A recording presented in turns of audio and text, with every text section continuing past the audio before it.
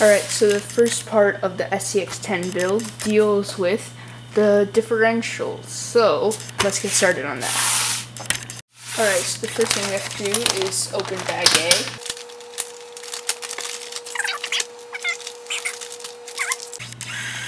Bag A. We have some gears, some bearings, some what are these, axle shafts or something like that, drive shafts, and different parts like such, and some screws. Alright, so the first part of this build deals with the axles, and as you can see here, I've already assembled the front axle and greased up and everything. It's all assembled, and it's pretty much the same as the rear axle, so I'm just going to show you that right now. But this is what it's going to turn out to look like basically. Alright, so first things first, we start out with this. I believe it's the bevel gear. And so I learned this the hard way. What you have to do first is you have to get this little kingpin or something like that and slide it through there, and then you pop this on the top. Then you get this little washer thing. You guys can see, it's a tiny little thing, and then you put it on there, and then you just get a piece or some pliers. You get one side of the thing, or one side of the full, one side of the thing, and then you just click it together like that. There we go, like that. And now just zoom back in. Alright, so that is that out of the way. That's taken care of. And then you are going to want to next build the differential. So here are the items needed for the differential, and then you're going to need to go into your bag of plastics, plastic one, and you will remove this, which is the diff locking case. So what you do is you get this, the diff locking case, you put the heavy duty differential in there. This is solid metal, so it just pops right in. It's nice and solid.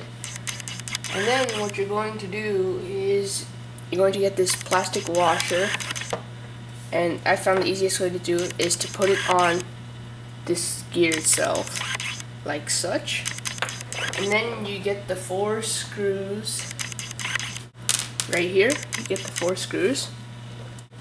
Alright, so once you have your 4 screws and a screwdriver, this Black & Decker Pivot Plus is what I use. It has a measuring tape built in, which just pops right out, and it pivots, so that's nice.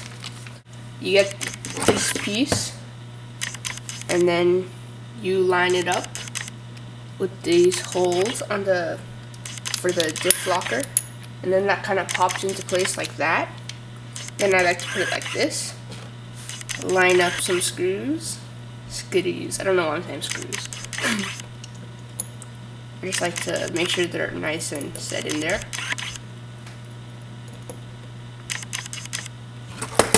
And then I get the screwdriver, and I said screw so many times I can't even say the word correctly.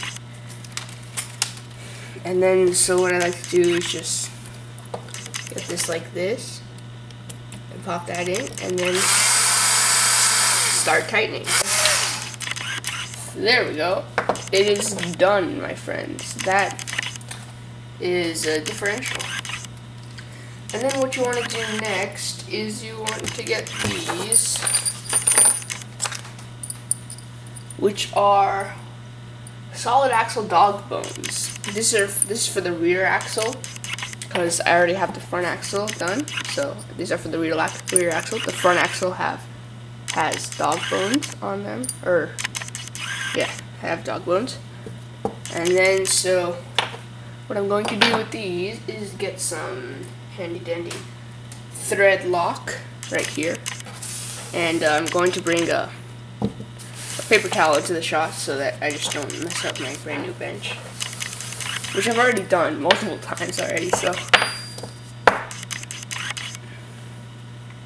get some thread lock from AXiAL. I don't know if you guys can see that. And then what you want to do is you want to go on the ends of it and just really delicately put some thread lock on there.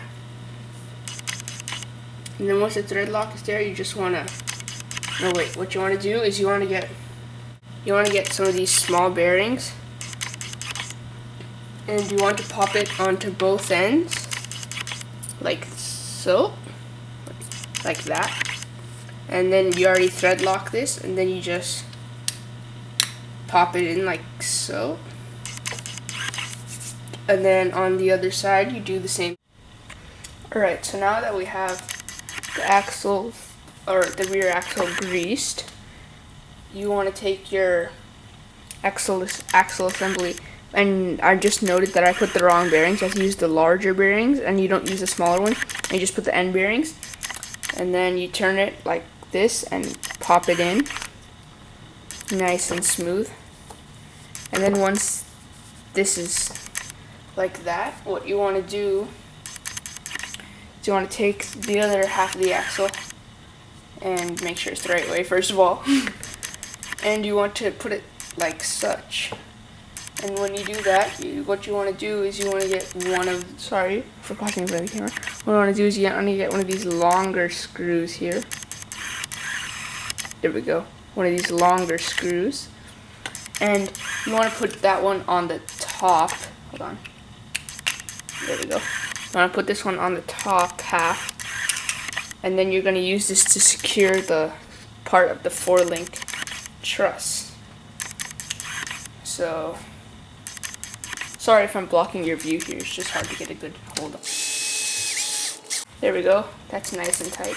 And then you get the other long screw. There we go, you get the other long screw, and you just pop it on the end of your driver. This has a magnetic tip, by the way.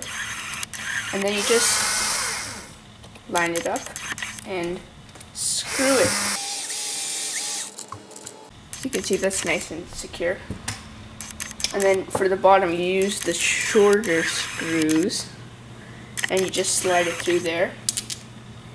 And then you get these hex nuts, and you put that on the back side. You get that all lined up, and then you get your screwdriver, pop it in there, and start screwing.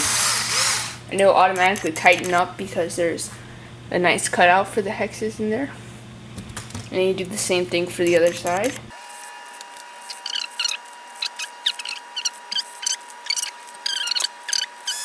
And then it's nice and tight, and the axle is almost done. So then what you want to do is you want to make sure that the dog bones are nice and secure inside the differential.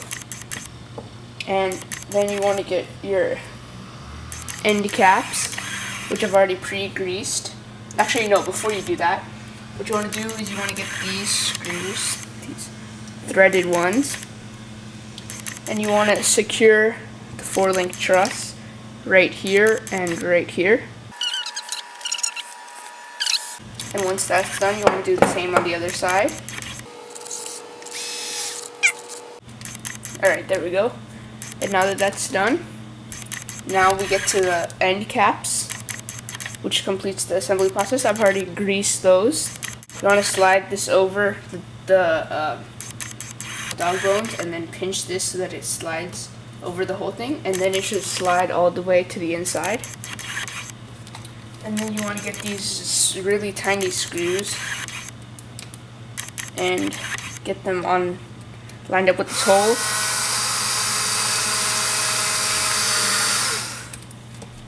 And then you gotta do the other side. Now you have that side done, the other dog bone just pop right out. So you just want to make sure that dog bone is secure. And then you want to get the other end cap, which is right here, and pop that one over like such, and get this screw on there. I'm sorry if I keep blocking the camera. It's just kind of difficult to do. And you want to get the last one. Alright, and there we have 2 completed axles. The front one is basically the same as the rear one. It's just that you have to put on the C-hubs and the what are they? Steering knuckles. So yeah.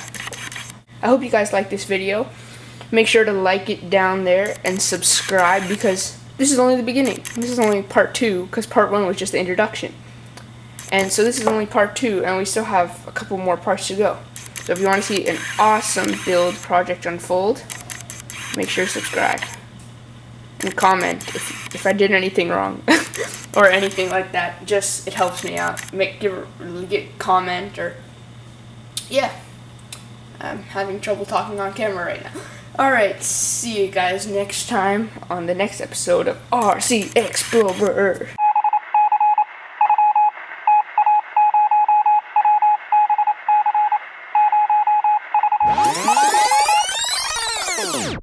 Hands in front of the camera. Woohoo! Okay. Jazz hands. Okay. See you guys next time. If you like these axles, you're gonna like even more what's coming up next. Bye bye!